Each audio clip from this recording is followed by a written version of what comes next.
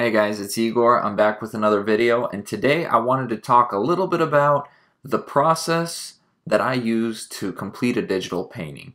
So here's a replay of a phone sketch that I did, and it includes all of these steps. So step one is the initial sketch.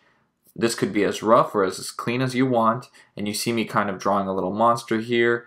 I did half of it, mirrored it, bam. We're moving on to the color layer, which is step two. So I'm dropping in a blue color, and I wanted to use complementary. So the orange is going to be what offsets all of that blue, and the character is smack dab in the middle of it, so that's the focal point.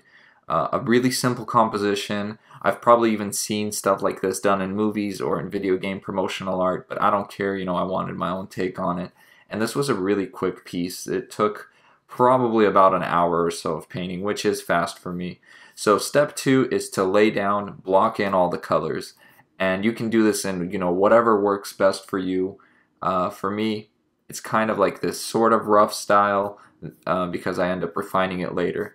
And step three is the highlights and the shadows. So the blocked in colors, you obviously don't want to leave, just pure blues. You want to add those darker blues, you want to add those light blues. For the orange, you see some hotter orange down the center, which has more yellow, and as it moves outwards towards the mouth, it gets more red, which is a darker tone. So those are the highlights and the shadows. That's definitely step three for me. And step four would be the final touches. It's little things like smoke effects, sparks.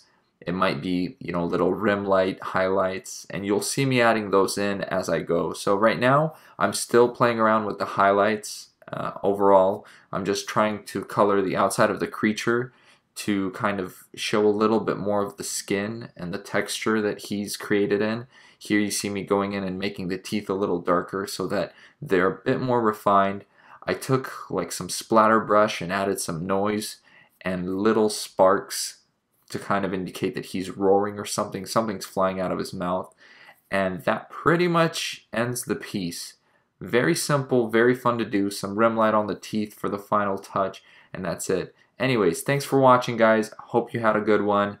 I definitely enjoyed working on this, and hopefully I can get more videos out to you in the future.